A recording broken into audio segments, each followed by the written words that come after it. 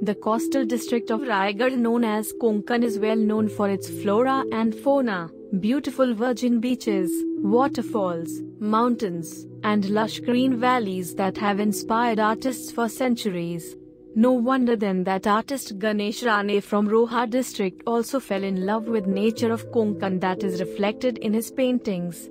Ganesh Rane was fond of painting since his childhood and even received award in art competitions in the school days. His love for art led him to Raheja School of Art in Mumbai, where he completed his graduation, GD Art in Visual Arts.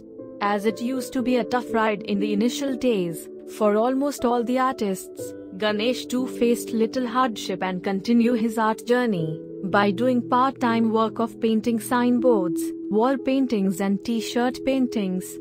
Finally, he got an art teacher's job to support his passion and made a name for himself as the best art teacher. Ganesh Rane received Best Teacher Award from 2011 to 2015 at Jindal Mount Literacy School, where is teaching art many years.